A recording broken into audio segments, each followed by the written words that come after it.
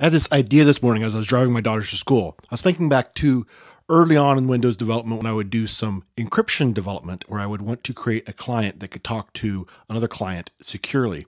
And one of the things I wanted to do is come up with a way to randomly generate a seed to use to generate my keys in encryption.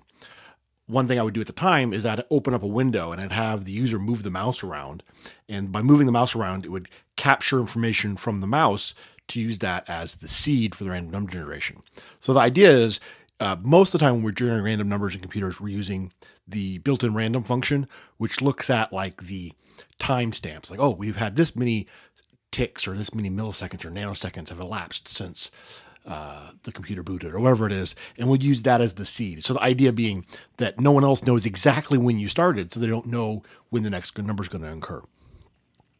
That's good enough for some random things, but when you really want to be secure, you really need something more effective, because if you're generating a random number based off the number of seconds that have elapsed since the computer booted up, well, that's a pretty small set of numbers that someone could choose from. So someone else could easily exhaust that set of numbers.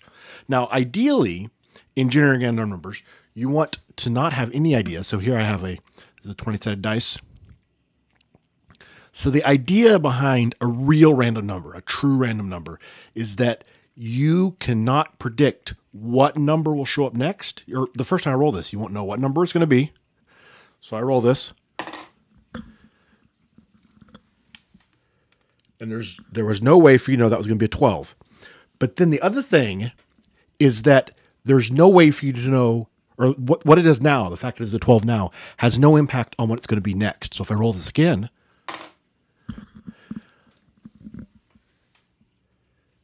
it's a 1. So there's no way to predict from a 12 that a 1's going to be next. And of course, if I roll it again, the fact that it's been a 12 and a 1 has no impact on what it's going to be next. So it could be a 12 again, it could be a 1 again, or it could be some completely different number. So that's the idea behind true random numbers. Usually we're using pseudo-random numbers, which have things in effect to control the period of how often they generate. But I was thinking, what would be a great way to generate true random numbers? Now, most true random number generators have something that capture information from the physical world. And that way, because of the randomness, the chaos of the world around us, it's able to generate something that's random, or at least random according to our definition of random. In theory, if you were to know the state the universe started in and you knew all the rules about the universe, you could predict everything that's going to happen beyond our current level. So if you get information from the physical world, that should be random. So that's the idea by moving the mouse around, is a person's never going to move the mouse around exactly the same way twice. So I was thinking, on a mobile device, how would I generate a random number on here, right? Am I going to open up a window and let the user just tap their finger around in there? That doesn't make any sense. I lost my cord. That doesn't make any sense. But I realized, it occurred to me, this thing is loaded full of sensors. It's got a gyroscope, it's got an accelerometer, it's got a magnetic compass, it's got a GPS, it's got all these great sensors, and it's got a light sensor in it. Those sensors are collecting data about the physical world. So in theory, we could pull all that data, all that sensor data, and use that to create our random numbers. So let's take a look at what I did here. Kind of a silly proof of concept, but it was kind of fun, just something fun to do. So on my form, I have 3 sensor components. Originally, I was thinking about using the sensor manager to just go and get all the sensors from the system, but I decided to simplify it for first, just kind of a proof of concept. And I just used the ones that we have components for here. So the location sensor, which uses the GPS, and actually, an interesting thing about sensors on mobile devices, or on devices in general, is some of them are physical sensors and some of them are logical sensors. So the location sensor actually uses a combination of information. It uses the GPS, it uses Wi-Fi triangulation, a number of things in order to get you a location. So that's how you can have fine location versus coarse location, for example.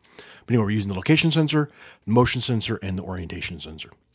And then I'm using a timer here. The timer is what I use to pull these two. And I started all with this switch here. So let's look at the code real quick. In the code, I go through at the timer, I just go to the motion sensor and I get all the data from it, and the orientation sensor, get all the data from it. And I call this add doubled routine. And all it does is looks to see if the value that was passed to it is not a number, which if the sensor doesn't exist, or maybe the sensor doesn't only provides acceleration but not angle acceleration, for example, then it only returns. Oh, I have a typo in there. I'll fix it later. It's not a big deal. For all intents and purposes, it's still going to work. Anyway, because I'm repeating here, acceleration Y. It should be angle acceleration. So if it's not a number, then we're going to add it to this big string. Now I'm doing it in strings just because it was easy for debugging purposes, but in reality, we're better off doing this as a array of bytes. But essentially, we're making a little more work for the computer because we're converting it from a number into a string, into a number to a string, back and forth, which we don't need to do for actual data. So then here's the key right here. I'm using the hash function to hash that string. So the way a hash works is it's a one-way algorithm, and there's any slight change in the string produces a dramatic, or the input produces a dramatic change in the output. And there's no way to know from the input, there's no way to know from the output what the input was. Okay, so what we're going to do is we're going to go through and we're going to keep getting more and more data. Oh, there's one more thing here that's not shown. The location sensor has an event that fires, and I get the latitude and longitude from there. I can actually get more data from the location sensor, but just that's all I did for now. It has like some location sensors have altitude and other things as well. So we collect all this data, and then we're just going to hash it. So actually, I'll run it here on Windows first, which is one thing I love, is that you can run this on Windows and get that really fast turnaround time. So here we go. Here's running on Windows. Now, my Windows box only has a location sensor, and the location sensor doesn't change that often because it's actually using Wi-Fi triangulation. It's not using GPS. But if we're using GPS, actually, you'd see this change a lot more often, even when you're holding still, because it's actually pulling a location more accurate than it actually can get, which is kind of a weird thing. It's one of those weird things about how sensors work. And so you'll see the location change more often.